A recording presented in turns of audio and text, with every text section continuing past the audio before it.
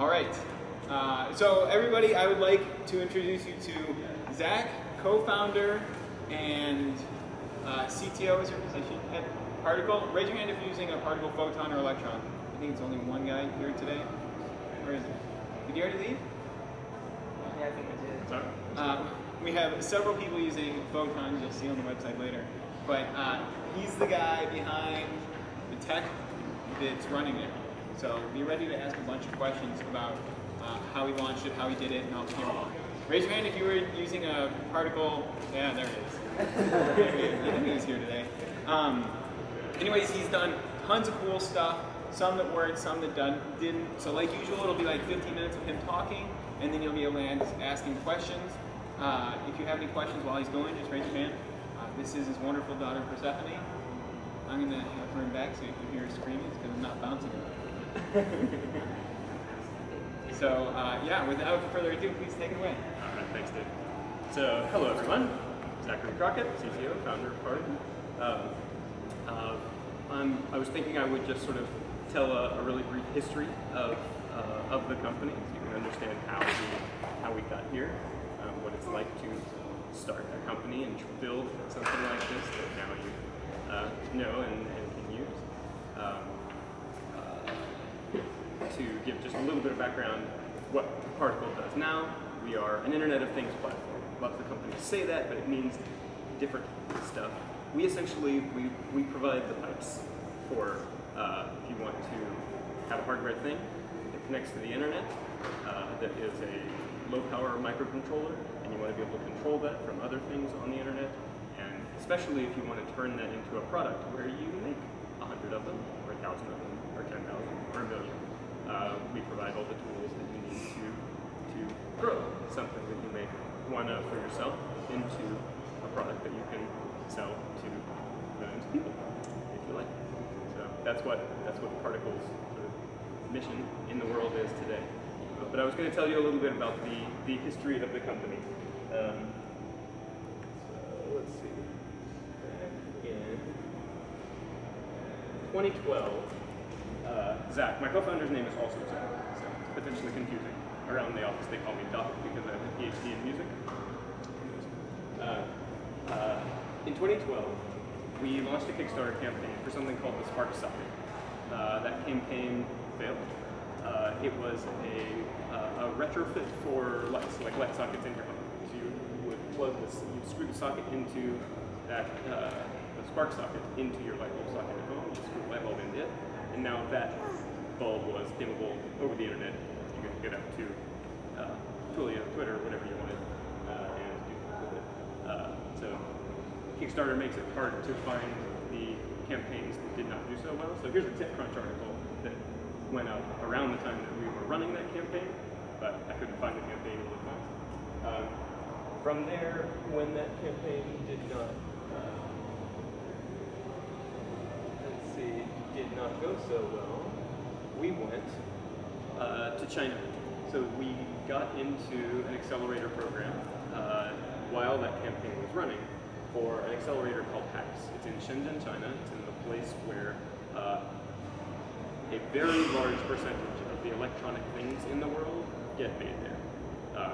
You know, we could look around the room here and if we could see back in time where all these things came from, the circuit boards and a lot of the stuff in this room and in this building were made in that city in China, or within 100 miles of it. So factories you get further and further out of the city. And there we learned a lot. We went there, it was my co-founder and me, and we had somebody back in the US working on marketing, and we had an intern who was going to do mechanical engineering because we were making light bulb things. We needed to do 3D models of plastic enclosures and stuff like that. Turns out we got there, we pivoted the company a whole bunch of times. We figured out, well, incandescent bulbs are way of the past, LEDs are the way of the future, so we're going to do that. That also let us remove some power supply issues in the product that made it hard to certify. So we could use off-the-shelf power bricks and like you have a computer and power an LED lamp. That was going to be way easier, much more straightforward for us to make that product.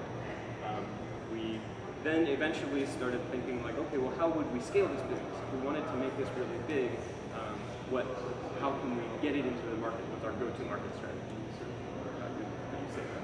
And we started thinking about getting into lighting verticals. So instead of us making lamps, we wanted to make tech that we could sell to lamp makers. So there are companies that make all kinds of lamps. We could sell them the tech, and they could put it in products we could get out in the world much faster. And then we realized that the tech that we were thinking of selling to lighting manufacturers actually was useful not just for lights, but for anything. If you want to take a thing that is not on the internet and get it on the internet, that's what it was. And that was the beginnings, essentially pulling out the inside, the guts of the Spark socket became the Spark core. Particle used to be called Spark. We rebranded last year. You might have guessed that. So all these things are named Spark something, now Particle. So in 2013, we ran this Kickstarter campaign and raised about $500,000. It was a very exciting time. We learned a lot. We had run the Kickstarter campaign for the socket before, and learned a lot about how to do that. We were confident we could do it really well. Our goal was $10,000. We crossed that in like the first hour or two, and then raised a whole lot more from that. Came back to the U.S. We were living in Minneapolis at the time. We eventually moved to San Francisco in 2014, and over that time we were building up the tools that we gave people to make it easier and easier to make Internet of Things products, and we were building a community that now numbers around 80,000 people. It's really great to go on our forums and see the conversation that happens. New people come in and ask questions. The community is really welcoming. It's very active, and unlike a lot of other communities for some of these products, you go on some other communities and you'll get kind of shot down if you ask a stupid question. It really shuts down good conversation.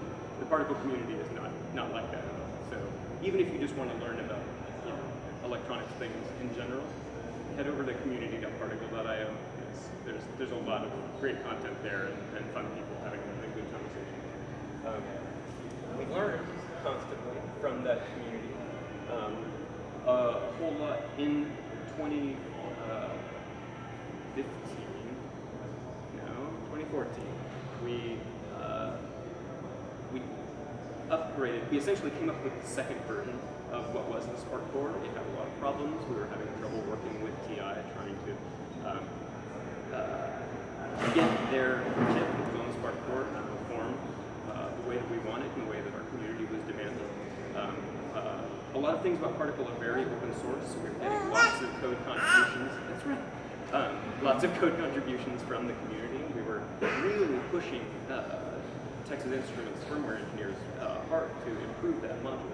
And at a certain point, it became very clear that we needed to move on to something else. We had built enough traction with that community, with the Spark core, that we were able to start having conversations with Broadcom. Broadcom is a big company that only talks to you if you make thousands of things. If you're making a project for yourself, if you're like, oh, but I have 10 friends who use it, I could even make 100 of them. You can't even get on the phone with them. So we had built up enough community where we could place a large enough order, they were willing to talk to us. And that's how we came up with Photon. Photon we did not run on Kickstarter. We launched that on our own site. Various things, reasons for that. We were learning a lot about how to do marketing. We didn't think we would bring in a whole new community. Kickstarter is really great for bringing in a new community who hasn't heard about you before. But with the Photon, it was essentially just the second generation of the Spark core, and we were like, it's better in all these ways. Also, it's half the price, and that got our existing community really excited. So we sold a lot of those just launching that on our own site, and lots of people are excited about using it today. We also started telling a more professional story, whereas we were sort of a maker object tracker product with the Spark core. With the Photon and then 2 modules that we sell along with it. So if you see a photon, there's a little silver tin can on it. If you pull off just that tin can, we call that the P0. And if you want to make your own circuit board that's like the photon, but different in some way that fits your product, your project, you can do that. You can buy just the P0 from us. That's pretty hard. There's a high barrier there, but we also have one called the P1, which is similar. You have to make your own circuit board, but it's got an antenna. It's already certified. You don't have to go through some of the certification hurdles if you want to sell a thing with the P0 in it. With the P1, you don't have to do the certification as well. So started telling a more professional story, started making it so that other companies could use particle to put into their product. And, they sell dishwashers, and they want to start making an internet-connected version of their dishwasher. They can talk to us, they can use photons, P0s, P1s, they can get this product out in the market really, really easily. We've got the tools they need to manage a whole fleet of 1 million connected dishwashers. Then last year, we were looking for new opportunities, and we came up with the idea for the Electron. Cellular, building a cellular connected thing. So Wi-Fi is great. If something sits stationary in your house, in Wi-Fi, or it's sitting in the office, it's a thing that doesn't move and stays in Wi-Fi range, Wi-Fi is a great way to connect it. But we had lots of people who are trying to do something. They would ask us questions like, so if I want to connect the fence around my farm, my ranch, I want to get that on the internet. Can I buy a whole bunch of photons, have Wi-Fi at my house, and then have them all hopping the signal from one to another? And we were like, no, that's a really bad idea. You don't want to do it that way. If you're out in the middle of nowhere, what you have to do for the internet connection is you sell it. And so we were looking into that, trying to give people recommendations on how they could get their product off the ground, but it was just too hard. And so we set out to make it easier. We had to become a cellular carrier. So we have SIM cards, particle SIM cards, that go into the Electron. We had to do a lot of certification. All the world's governments and big telecommunication companies don't want any random person just sending cellular radio waves all over the place. There's a lot of certification hurdles. It can be very hard and very expensive. So people who might think oh, I want to make something to connect your ranch fence to the internet. I want to do it cellular because that's the right way to do it. And then they start looking into it and starts feeling like, oh my gosh, there's so much paperwork. I have to do this paperwork in so many countries, and it's so expensive, hundreds of thousands of dollars. So they wouldn't even do it. So we built the Electron to cross all those, cover all those barriers for people. So that if someone wants to make a cellular connected product, all they have to do is buy the Electron, put it in their product, wire it up just like you guys are, and there you go. It works, and it works well enough to actually be put into a product. That we spent, I have a team of, the company is about 30 people. It's about half engineers and half business people. You can imagine what those people do. Well, the business side, there's a lot that goes into these certification programs. We also have a team on the ground in China manufacturing things. To get those things delivered to logistics providers and distribution centers around the world. People, place orders on our website, or they go to Mauser, or they go to Infruit, and they want to buy some of our things.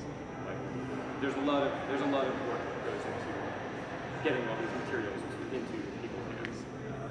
Seamlessly. We don't think about it. It's just we click the buy button and it shows up. And then as far as the engineers on my team, there are a lot of cloud services that we have that the devices connect to that when people want to hit our API, those API endpoints depend on compiling on the back end because we don't want to make people run their own compiler for particle products. There's a whole bunch of cloud services. Those need lots of work constantly improving.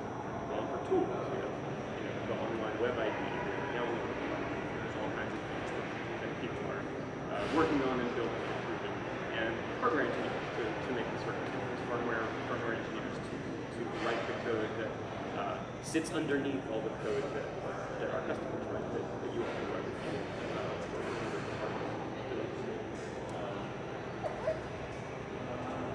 That's basically the story of how we got here. I wanted to show some pictures of the place in China where we were. And so the HAC's office was in a neighborhood in Shenzhen called Huazhongde. It's the biggest electronics market in the world. It's really quite a sight to behold. You have skyscrapers and skyscrapers full of just people selling everything from LEDs to timer chips to capacitors to billboards for capacitors. You just like walking around the street, there's a billboard and it's like, buy our capacitors, they're great. You don't. That's not something you see. You don't walk down the streets of San Francisco and see a billboard for resistors. So you just walk around in there and there's just people, skyscrapers and skyscrapers, 40-story skyscrapers. Every floor is just wall-to-wall tiny vendors selling electronics. And the way you go, if you want to make a product like the photon, and we have a bunch of tiny resistors and capacitors and other chips, a power management module, all these things, to talk to all these people and figure out, like, because if you buy something online on DigiKey or something, that's the high retail price that you're going to pay if you got one. If you want to make 10,000 of something, you want that, 50-cent chip to actually be maybe 8 cents or something. Because the more of them you buy, the cheaper, the more that price difference becomes really important. Maybe thousands or millions or something. So I just wanted to, it was really eye-opening for me. Give you some sense of that. I think that's about it. That's basically the story of how we got here. I'd love to hear questions. What's it? So like, can you still like hardware As opposed to software. Yeah. So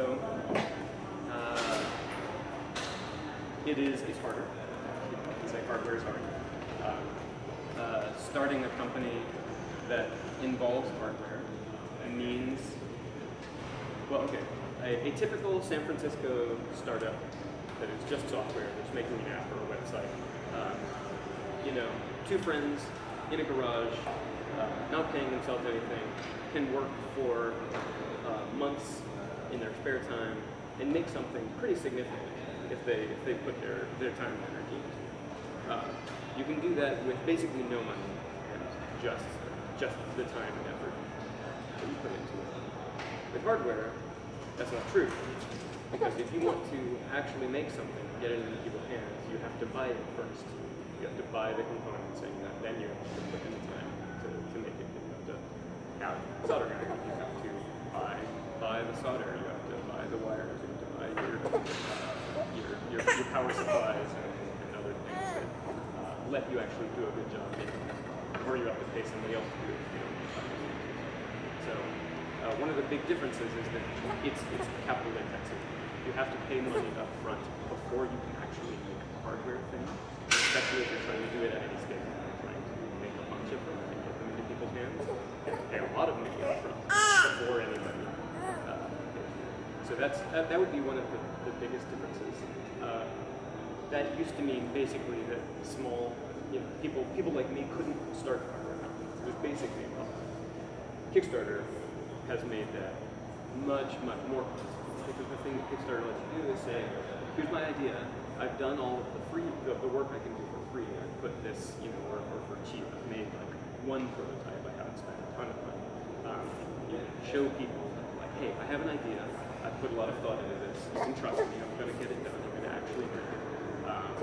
So back my project, and people will give you the money before you had to go out and buy that stuff. So, and in 2012, when we were making the Smart Socket, Kickstarter was in it was very new. It was very disruptive. This was a brand new thing. All these new hardware companies were getting started because now there was a way to do it. And there wasn't. That's the biggest difference.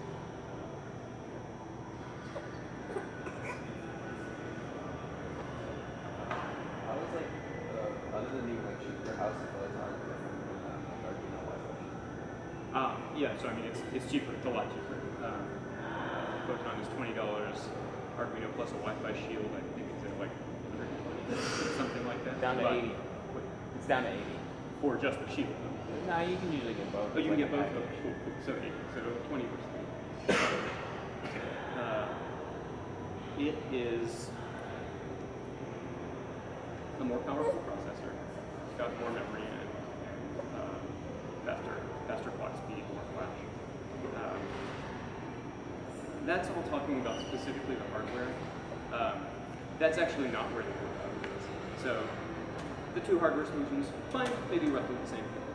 But if you take an Arduino shield and a Wi-Fi shield and you get it, you connect it to Wi-Fi.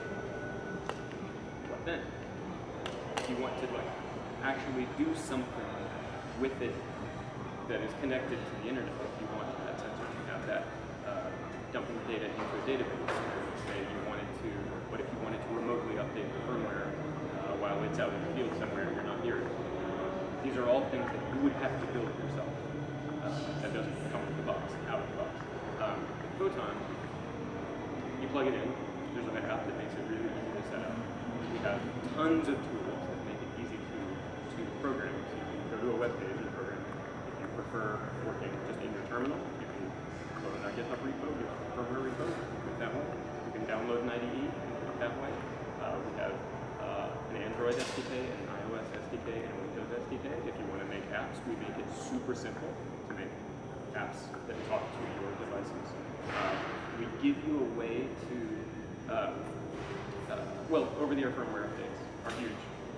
The ability to do that remotely, because otherwise you have to, if you have something that's actually kind of far away, it's not where you are right now, you have to actually get in your car, go out to where the thing is, hook in a wire from the laptop, reprogram it, okay, completed. With the Photon, you can just be sitting at your desk, you can think of a fix for that bug you were seeing last night, you go to the website, hit flash, and now wherever the thing is in the world, it's running your code.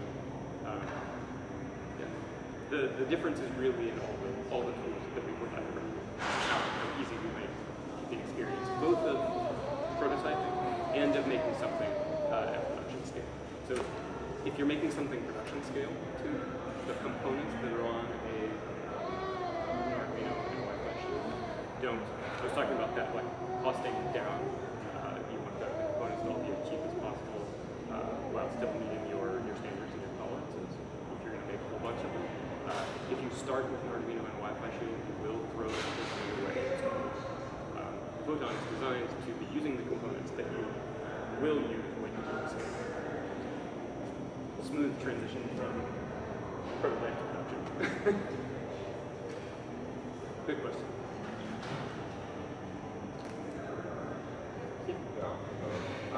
So you spoke about how your like tools for developers did that. What apart from that, what's the downside of using companies now? Apart from just buying their tools for developers. Sure.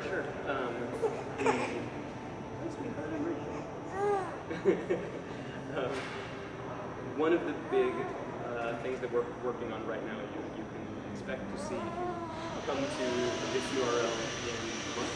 It will look very different. So we're working on a big relaunch. It's not just how the website looks, but it's the underlying pricing structure of when a big company wants to deploy a large tool. So we're continuing the development of that transition from a good maker tool to a really great professional solution products. We've really done a good job in the maker side, and we've done a pretty good job. There are products out there in the world that use our systems, but there are more things we can do. There's a bigger gap there, so a lot of the things we're doing are improving tool set for large deployments and for big companies that think, you're a little startup, can I trust you with my data? Can I trust that this open source stuff you're doing is going to be industrial grade and enterprise quality? So building the tools that give them that confidence is the big direction. How does the So it works, the experience of using it, if you've been using a photon, you have a photon on Wi-Fi, you have to do a little Wi-Fi setup. And then you just use our other tools, Web IDE, the same code that you write for the photon in the Web IDE. If you have an electron on your account, you just switch, say, no, don't put it on the photon, put it on my electron. And the same code compiles for a totally different part. So we've abstracted that away. As far as sort of how the signal path, how the flow works, if an electron, say, has a sensor connected to it, you'd write your Arduino type code, your setup to read that sensor. And then when you want to, say, dump that sensor data into a device, you'd write one line of code that says particle.publish temp, and then the variable pulls the current temperature. That will use the SIM card that's there as the credentials to talk to a cell tower and send that data over the internet to the cell tower. The cell tower will then route it to cellular infrastructure and eventually get it on the global internet. It'll eventually make its way back to our servers. If you've set up a webhook on our or you can click into in our dashboard.particle.io. That message that came in can then cause a trigger to FTTT. Have that temperature reading go into Google spreadsheets. So basically, with one line of code in your electron, if you read the pins, get the temperature, publish the data to the internet, and then one webhook set up in our file, you can have that temperature reading go anywhere you want. Does that make sense?